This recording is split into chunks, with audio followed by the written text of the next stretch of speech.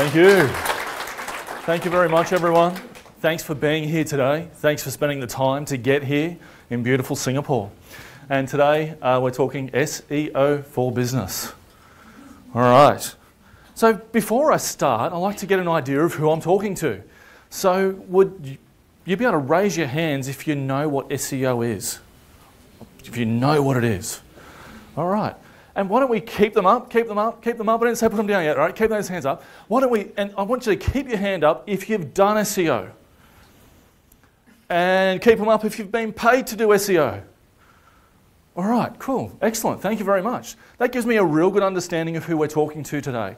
Because when you're paid to do SEO, and a lot of us hear about it, but it does give me a bit more of an understanding of who I'm talking to. So you've heard my introduction today. My name's Matt Knighton. My beautiful wife is down the front here with me. We run MRKWP. We were called Divi Framework not long ago. We niched down into Divi, and unfortunately Divi has a trademark on it, and I faced a bit of a disaster with the fact that we had to change our name because I realised my name was trademarked by somebody else. Not a good day. When I realised I needed to change that, I wrote about that on the blog at mrkwp.com. Now, while we've got that in our minds, mrkwp.com, you can go there and access all my slides straight away. It's already there. All my notes are there as well as links to different things for every single slide, okay? So as we go through this, you're going to be able to get all the information that you need. Go to mrkwp.com/blog. It's all there, completely for free. You don't have to do anything, no affiliate links, just enjoy. All right? But let's get into it today. So I've got heaps of years experience in HTML, CSS and JavaScript. I actually started coding when I was about 6 years old. My dad taught me to code on a VIC-20 with BASIC on the Commodore VIC-20. That's before the Commodore 64. And he taught me how to make times tables applications and a few different things, and then I learned DOS, and so my comfort was the green screen, black screen kind of thing with the green text. That's my happy place. And it's still my happy place, all right? But I know all this HTML, CSS and JavaScript, so why did I get into SEO? And it just simply comes down to this: it's the best way to get business results. You see, we were building websites, good code, nice designs, and no traffic. And why? Because I didn't understand SEO. And without this key part, we're doing a discredit to the rest of our work. All right? We're doing a discredit to it. So today we're going to go through a basic understanding of getting business results with SEO. What do you need to know and what do you have to do? Okay? So first of all, we're going to say, what is SEO? I'm going to bring in some new terms for you. All right? Because we've kind of complicated it a bit, because most of us have been nerdy, pasty-skinned guys with a death metal shirt on that sits in the corner coding away with this ultra big gaming headset on, and he's coding away aggressively. And whenever you ask any question, he's like, idiot, as if you don't know. No, I'm not that kind of guy. I love sharing, which is why I'm here today, right? So we're going to go, what is SEO? What makes the best page for SEO? Why does Google pick the top page? We're going to go into that. What is good content? What makes a fast page? How do I measure my results? How can social media help my SEO? And where do I start? All right, where do I get started? So let's get into it. First of all, what is SEO? Because it's not some kind of magic. I don't have to get a wand or go to, for those people that are Harry Potter fans, I didn't have to go to Hogwarts to learn this. All right, it's not magic. It's simply some simple logic. And what helps us understand what is SEO is, why do we have SEO in the first place? Let's think about this. Why do we have SEO? You see, because it really comes down to this. Search engines want to deliver a great experience. So in Australia, we have a term. Do we have any Aussies here? I know we do have a few. All right, so for the Aussies in the audience, you all know this phrase: when we're at a barbecue and nobody knows the answer, what do we say? Google it. That's correct. In Google we trust. All right, it's no longer in God we trust, in Google we trust. And we all assume Google gives us the correct result, don't we? Anybody assume when they do a Google search that it's wrong? No, right? We all assume it's right. And what we have to remember is Google, when they send someone to your web page, they're referring someone of their trust to your website. It's a referral, isn't it? They refer somebody over. It's a business relationship of a referral. So at the end of the day, Google sends us their customers for free when we do SEO correctly. So how can we refer somebody? I have to trust them, don't I? You don't refer people to things you don't trust. So if I've got a spammy looking website, Google doesn't trust me because my website's crap, right? So they're not going to refer. So at the end of the day, SEO is the ability of communicating how trustworthy your website is with Google. And they tell us in some cases what we need to do. All right, that's what SEO is earning trust with a search engine so you can get that traffic. And how do search engines understand if they can trust you? What do? They use these things called algorithms. So for those of you who don't know, Google has these things called robots, spiders, or crawlers. Take your pick, right? But basically, Google goes around the internet looking at all the different pages. It grabs your page and sends it back to their data center. And in that data center, they run algorithms over this index of data. And to understand that data, they use algorithms. The first one was that famous one where they looked at links. The founders of Google were in a library one day looking at white papers, and they said, how do we know which one's worth reading? And they said, well, surely it's the one that's been cited by other leading thinkers the most. Hey, what happens if we did the same sort of thing with web pages? And they started to count links and say, hey, the number of links you have to a web page, if a lot of people are linking to a page, that must be an indicator that this page is good. And that's really the birth of the first algorithm that was called the PageRank. Now, since that time, they've come up with all sorts of other algorithms. Panda, that was a doozy of an update, that one. Detected duplicate content. A lot of people in WordPress got hit by this one up here because we end up with duplicate content in WordPress. How? Well, your category pages, tag pages, things like that. Everyone gets tag happy. Anyone got any tag happy customers that use their, yep, you know what I mean, right? They put hashtag this, hashtag that. They think they're on Twitter. And you have to say, no, you're on your website. You don't need 5 variations of the same tag. You just created 5 pages with links to this stuff. That's duplicate content, right? Penguin, well, that detected fake or duplicate links or links worth nothing. There's no point linking to your butcher's website from Plumbers R Us. It doesn't add up, does it? Think about it. Why would a plumber be linking to a butcher? That doesn't make a lot of sense. I guess maybe he did the plumbing at the butcher's.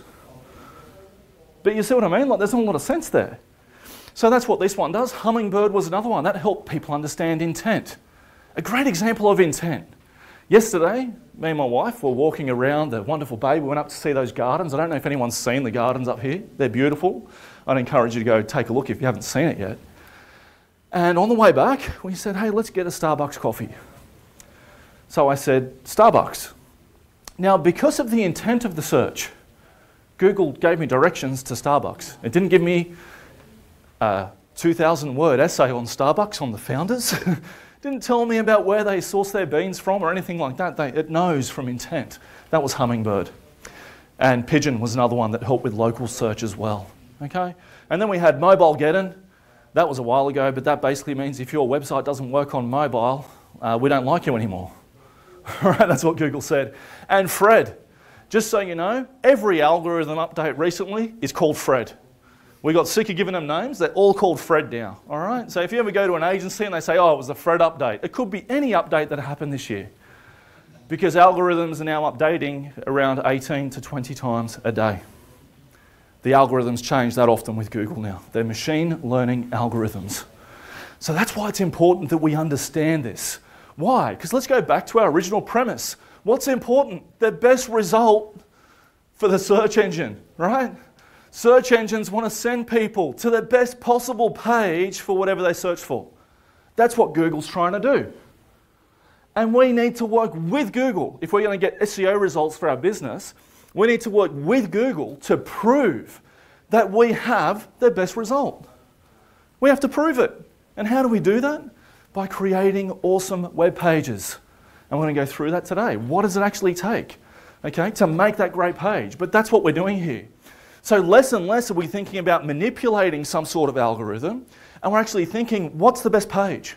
How do I make sure that I'm giving my potential clients the best possible experience? That's what SEO is really all about. So, what does an SEO tech do? What would you say you do here? All right? So what we do is we check your website against the algorithms and guides. There's all sorts of guides out there. If you go onto my website, there'll be links to some various things as we go through. But we basically look at your website and we say, what's broken? What doesn't go with the algorithms? What's Google telling us that we need to fix? They can be things like you've got no alt text on any of your images. You've got long sentences that are boring. You've got broken links.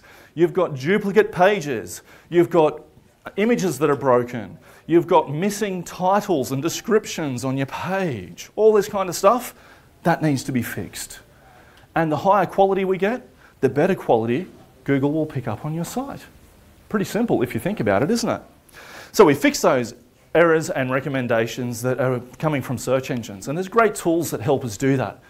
So what is SEO? It's making the best web page for a given search term to maximize referral traffic. That's what it is. It's nothing else. Forget all the other stuff. It's making the best web page for a given search term. And one thing I want to say really clearly is do not manipulate the algorithms. Don't try to manipulate it. What do you hope to gain? You're only going to get traffic from Google where people don't look at your page and leave anyway. If you don't have the right to be the first page, don't expect it. You've got to earn that referral, okay? Earn the referral. Make sure your page is actually worth linking to. And you'll find that people will actually link to it, okay? Pretty simple. So what makes the best page for SEO? What makes the best page? What do you actually have to have? You know, 60% of your effort, we've found, should go into your content. You can have everything else done great. And we've had clients like this, mind you. All right? They have everything else done great. I know, because we managed it. We have the top level scores on SEMrush and top scores on all the different tools that crawl the pages, fast loading times of less than 3 seconds on first load, under 1.5 seconds for second load. We're talking a really great site, good mobile experience, but their content stinks. It stinks. And they can't really get over 10,000 unique users a month. They're struggling to get over 25,000, 30,000 page views a month. Because people, and they don't get repeat visitors because their content stinks. Okay, so you've got to make sure you get the content done first. It should be mobile friendly, it should be fast. The other stuff is technical. Offsite's things like links, you know? You need people linking to your content. So let's keep going, you know, because you've got to think about it. You just can't get top spot without that content. It's not going to happen, all right? It ain't going to happen. So let's think about this. You need to have great content. So great content is always your starting point. Every other element of SEO can't match it, okay? It cannot match it. You need that great starting point of great content. So what is good content then? You know, so we know why we have SEO. We know the parts of SEO, but what is this good content? What does that look like? What makes a great page? And what tools can I use to get started with making this content? What can I actually use? So I've made this very simple checklist here. These are the 4 key things that I always look at. First of all, your page has to answer what potential clients are searching for. You could optimize for something that no one's searching for, it won't get you a result. Okay, so branded terms, you should optimize for them, of course. But there's no point. What's one of your latest products, Ricky, from WP Engine? A name of a product. Smart Plugin Manager. Smart Plugin Manager, right. So Ricky works with WP Engine, a classy WordPress hosting outfit out of Austin, Texas. And they come up with Smart Plugin Manager. But let's think about that. Is someone going to be searching for Smart Plugin Manager? Or they're probably going to be searching for something else, aren't they? So you could optimize for Smart Plugin Manager, but the problem you're solving, that's not actually displayed in the name of the product. So you could rank #1 for Smart Plugin Manager, but what your users are searching for won't be there. So your page needs to be comprehensive and easy to read. Does anybody ever get to a page and go, these sentences are just too short and easy to understand? Nobody? Didn't think so. All right, you should have images and video to help communicate and a great title and introduction.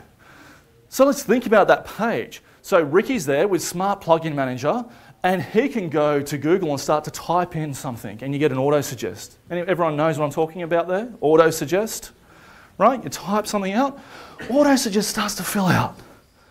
And these are what we call key phrases. Now, it only gets there if someone searched for it.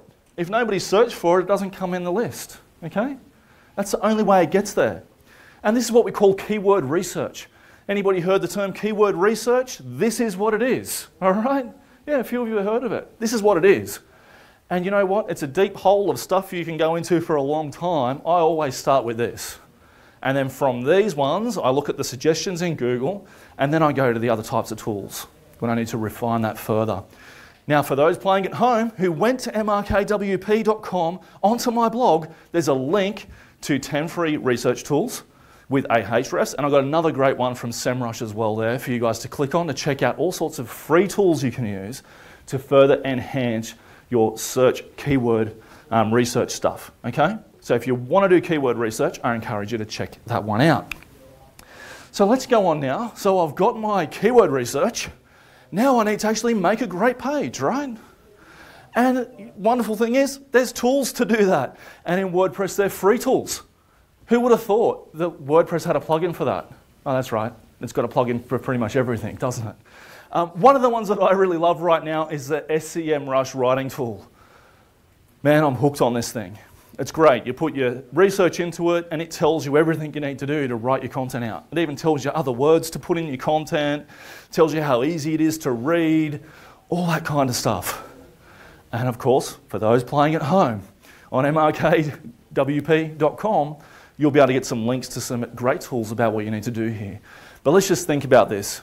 Make sure that you put headings in, all right? Nobody likes to see a big block of text with no paragraphs and subheadings. Make sure you do it. No more than 250 words between subheadings, please, all right? Nobody likes them longer than that. Keep your sentences as short as you can. Use active voice and make sure that you write to a lower grade level. Okay, you can still have some sophisticated sentences, but try and keep it simple. Everyone likes reading simple things. That's why people bought the Harry Potter book, the original Harry Potter book. They actually printed adult covers on it so adults could read it, even though it was made for primary school age kids, because everyone enjoyed the story, okay? It was a really good thing to do.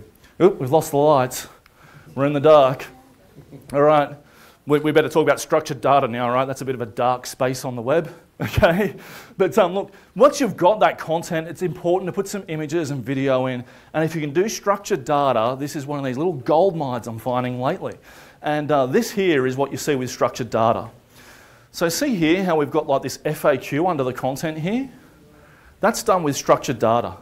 One of my plugins is for the Divi theme, and it makes this structured data go into your FAQ.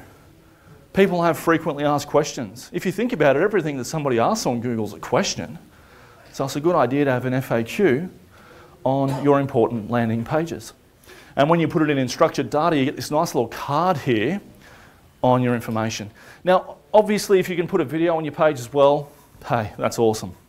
But relevant content, please, guys. There's no point putting cats playing pianos on your plumber's website. The GIF might look real cool, right, with that cat with its arms out playing piano, but it doesn't relate to the content, okay?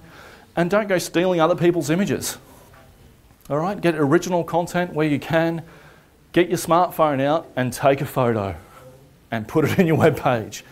It's not rocket science, but you know what? It makes a difference. Relevant photos, relevant images to your content help a lot, okay? So we've got all that stuff in there, and of course we have to think about our title and introduction. Now let me ask a question here. Who would say this is a correct statement? Your membership journey starts when they land on your web page. Who reckons that's true? Anybody? Nobody. It's a bit of a trick question, because the journey doesn't start there. If you think about it, the journey starts in Google when they read the title and description of the text on your search link. And that's called a meta title and description, okay? Now Yoast has a great free tool. This is the example of it being used on Gutenberg, and you can see here that we've got the meta description being filled out. This is the words there, that's your ad. That's your free advert on Google where they're going to refer people through. Don't skimp on your titles and descriptions because that's your advert. All right? And you think about it, just by changing this, I did a test on one of our posts, and I went from 800 unique views a month to 2,500 just by updating the title and description to better describe what my page was about. That's all I did, nothing else. That's not page views, that's users. All right? That's really cool. 2,500 a month on one page. Think about what that would cost you with AdWords. At $1 a click, you're already at $2.5 grand for fixing one title and meta description. And for those playing at home, on an MRKWP on the blog, you can actually click through to some information about that.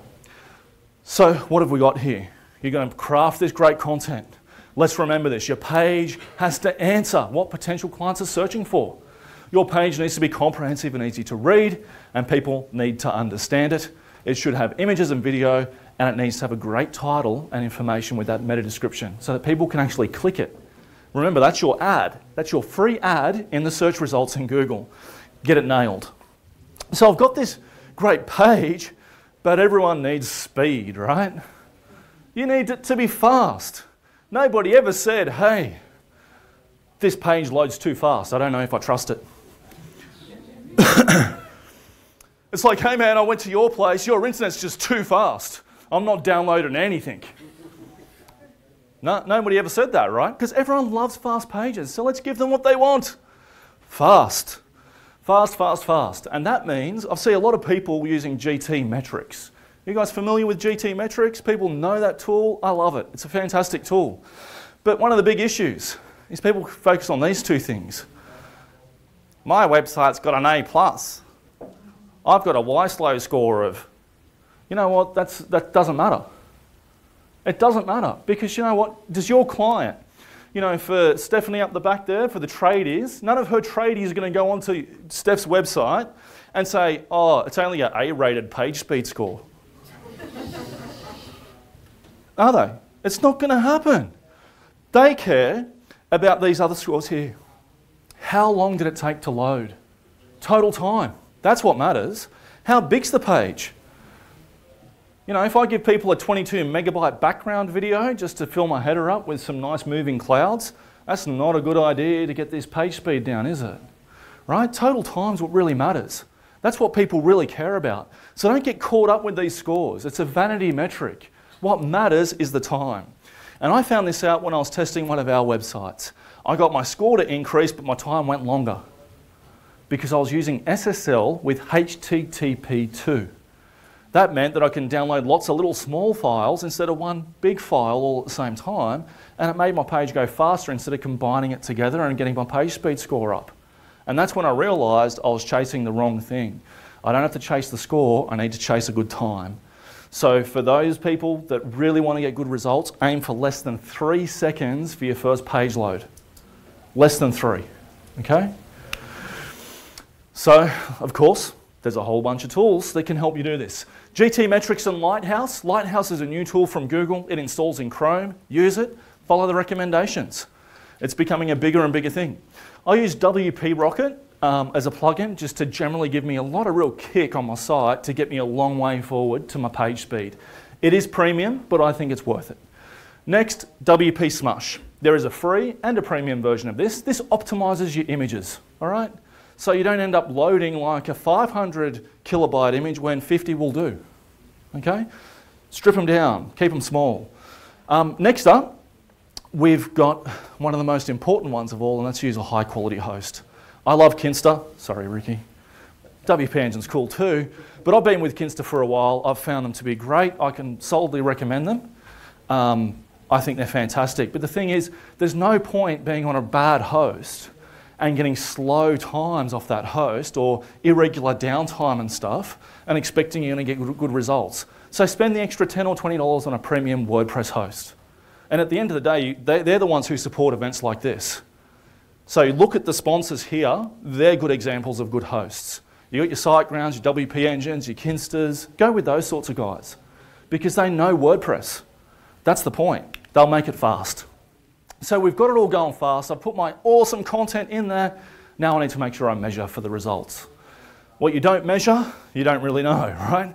We always have analytics over assumptions. Assumptions is what gets us in trouble. Oh, my customers don't really want simple text to read. I've actually heard that from a lot of my customers. They don't really want that. How do they know? Have you asked them? Do they even read your meaningless drivel?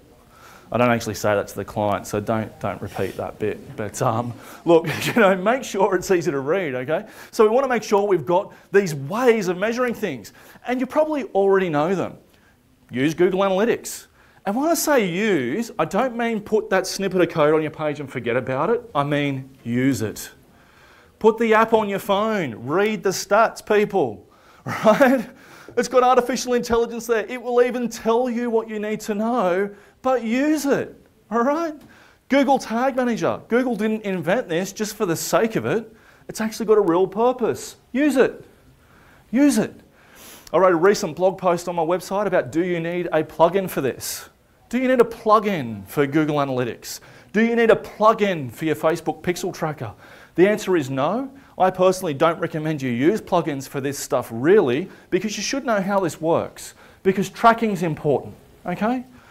Use Google Webmaster Console. Yep, that means don't just submit your sitemap, actually use it. Open it up, look at the information it's giving you, okay?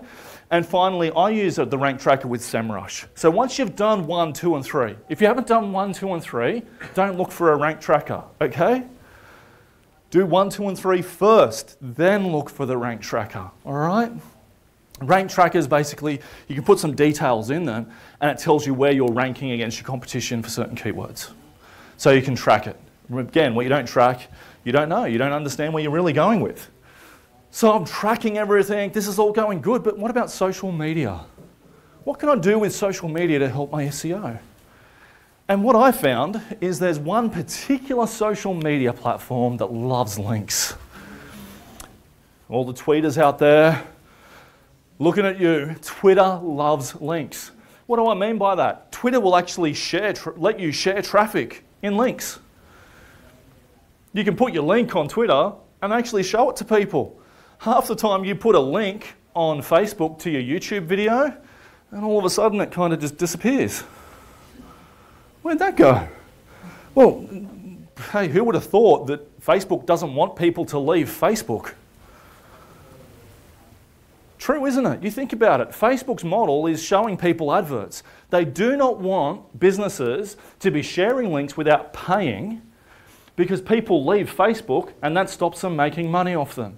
Because the more adverts Facebook shows, the more money they make. So when you don't just ignore sharing your links, but just know Twitter loves links. And that means you can share this great content you've crafted multiple times. Some of my pages, I put them in an auto sharer. I use Zoho Social or Deliver It. Other people use Hootsuite and that kind of stuff, right? And you put your link in there and you say, share this every month. And just keep sharing it. Because how long is content lifetime on social media? How long does it live there for? A couple of days? A week maybe? You see, I see a lot of people putting all this effort into making Facebook posts and Twitter posts and Instagram images. But after a week, no one looks at them anymore. Has anybody ever here had a link to somebody like an image older than like a week or two on Instagram? It happens sometimes, right? Yeah, Facebook. But how often does it happen? Like maybe 1 in 100? Not without boosting, you're not paying for ads or anything. Like somebody actually finds content you posted a year ago and just randomly likes it. If they did that, you'd think, man, I've got a stalker. What's going on here, you know? Why is someone liking something I posted 2 years ago? But the thing is, you can have a blog post and update it once every 2 years, just give it a little bit of improvement, you know, on something real important for your industry. And it'll get you traffic every single day of the week from Google, over and over and over. And it will still be relevant for those people searching for it. It's not going to change. That's the power of your content lifetime. So use automation tools to share that piece of great content you spent all the effort building, and make sure that people get it shared to them on Twitter. Because, you know, if I show you something today, like structured data, somebody might not have used structured data before, it's new to them today. I've been using it for 2 years. But it's new for someone today, right? And that same information I learnt before is still relevant today, so why should we not do that? So use those automation tools. You create that great content, share it again and again and again. Use Google My Business for it as well. If anyone is aware of Google My Business, you have the posts in there. They get a heap of traffic for nothing. Make sure you use it. It works really, really well. All right, so WordPress and SEO, where do we actually start? You've seen all this today. What are you going to do to get started? What do you actually have to do? And these are some simple steps. First of all, start with WordPress. Up here, start with WordPress. WordPress actually, out of all the tests I've seen, gives you more of a result than anything else out of the box. It's really quite a great CMS. It's such a wonderful piece of software, okay? Second up, let's make sure we get a fast host. Okay? If you don't have these two things sorted, then the rest of my advice is probably a little bit mute. Next up, use a mobile optimized theme. Now, I've been a fan of Divi for a long time, but I've been starting to use Astra a lot, particularly since Gutenberg's come out. And the reason is simply this: the pages are lighter. All right? Each page has less code. So let's think about why this is important. Google has a set amount of resources, don't they? They've got data centers, and they're sucking all these pages in. Now, if they've got a budget of how much processing power they're going to give my website, and all my pages are half the size, they're going to get through twice as much content of the same amount of processing power. You get what I mean? Because the pages are smaller, they're lighter, they're leaner. And not only is that better for my end customer because the page loads faster, but at the same time, Google likes it too. So look for something that's lean. I like Astra, it's a good place to start. If you can get something that's AMP compatible, I think AMP is worth exploring. Take a look at that. Accelerated mobile pages we're talking about. Install Yoast, that's free, great SEO tool. I would encourage you to use SEMrush, that's free as well. And of course, once you've got these tools set up, fill your website with great content using the tips I've got today, and you'll be well on your way to getting great traffic. And look, that's it. That's how you do it, all right? So remember, focus on content and ask me some questions. The only bad question is the one that's never asked. Okay, questions anyone? Okay. Hi, I'm Frank. Hi, Frank. I have a website with some technical products. Yep. And they are sold in this region. Yes. So, from an SEO perspective, would it be better to have a website, a domain, which is local, or don't I need to care about that if I have a good comp that will still rank better for people searching in this region? Yeah, the domain name extensions have no impact on where you're ranking. What matters is your citation and making sure your address details are correct. So that means there's a listing management tool that you can use in SEMrush, but you look at where your domain name is and where that business is mapped to. All right? And within that, you'll be able to see, hey, Google knows that I'm in this area. Google knows I'm servicing this region. So that's what matters. Your content, again, and doing the right structured data, that's what will determine that Google knows you're in the right local area. You're welcome. Down the front.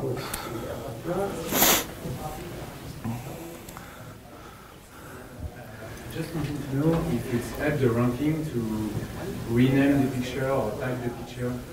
You know, to army when you. Yes, yes, it will. Anything you do to improve your content can improve ranking. When it comes to images specifically, not having something like dsc001.jpg, it's better to have Matt and Kate at the zoo.jpg, and then have the alt tag saying Matt and Kate at Singapore Zoo. You get what I mean? So describing as best you can. If you think about it, if you can look at something and not know what it is from any form in a machine, then you're better off relabeling that to make it so it's comprehensible. So names with hyphens for your image names is best. Okay? Okay. Yeah, we've got a couple up the back there. Ricky?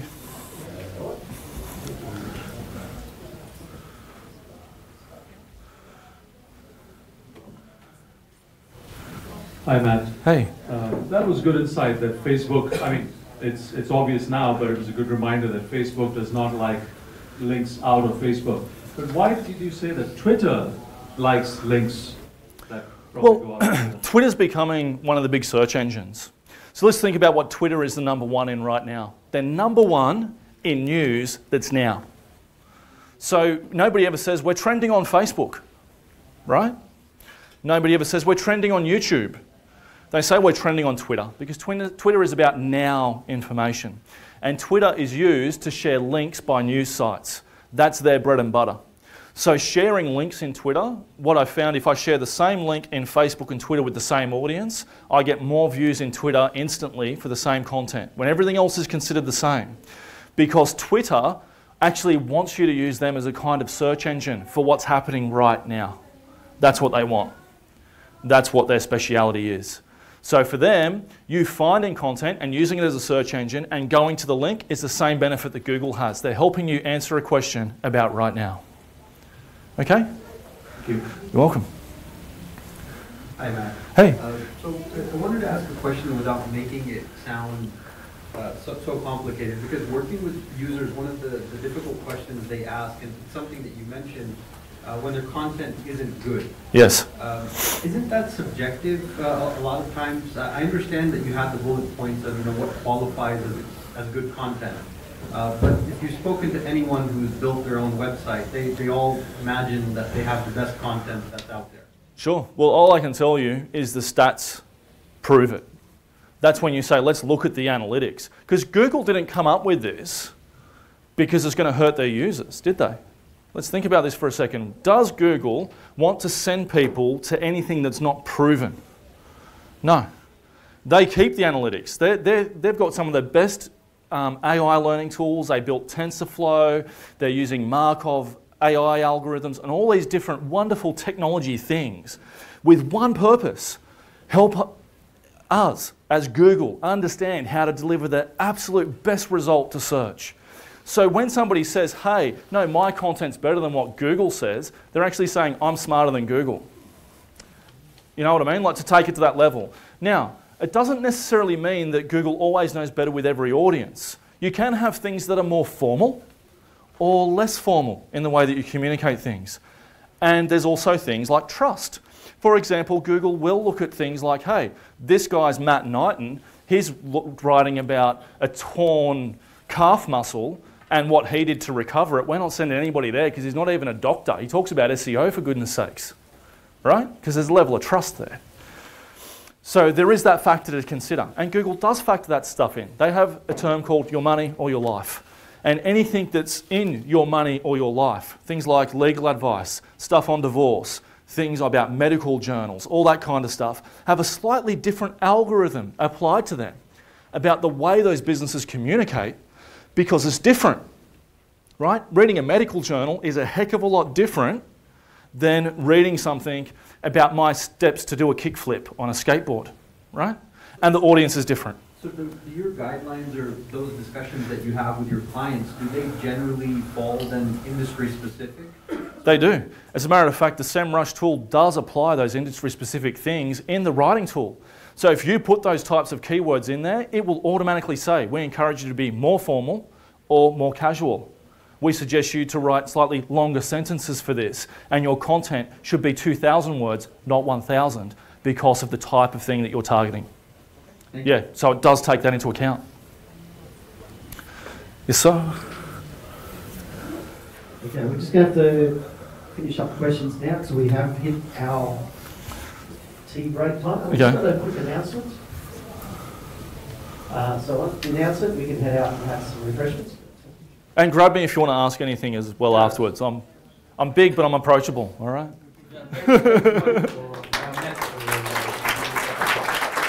More questions, you can put